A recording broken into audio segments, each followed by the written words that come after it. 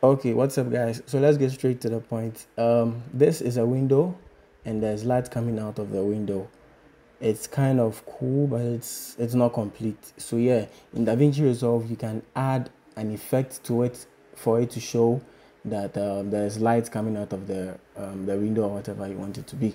So yes, we are in the edit tab now, but then we're going to move to the color tab where you can color grade and everything, and make sure you have a node. Yeah, perhaps you have a lot of nodes, but then make sure you reserve one node for whatever you want to do. So in the effects panel, just look for light trace, drag it on top of the, how do you call it, the node, and then you're going to see the effect here, but then you have to tune it a little bit. So source threshold gives it like if you want it to be more or less, and then you have positions, ray directions from location A, we have at an angle, but then go with from A location. Then with the position, you can just go around it to see how it suits your need. So you have Y going up and down, and we have X going left and right, something like this. Yes. So after you're done, you just move down. It says appearance, and then we have default. You can go in for soft, and the length you can just, I mean, anyhow you want it to be. So for me, I want it to be like this, like from the window all the way inside the room,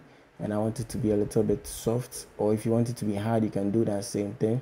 And then you have brightness as well. Also, you can change the color. So you can choose yellow, or I don't know, I'll go with white. And then I think that's it. And you have the composite type too, where you can choose normal, subtract, add, and all those things. But I'll just leave it at add. Yes. So after you're done with this, that is it. If you play the video, you're going to see that it's being tracked in real time. So now the light trace is part of the video, and it's tracked. And I think even if let's say if the video goes out of focus, right here, look at this part right here, the light trace also go out of focus as well.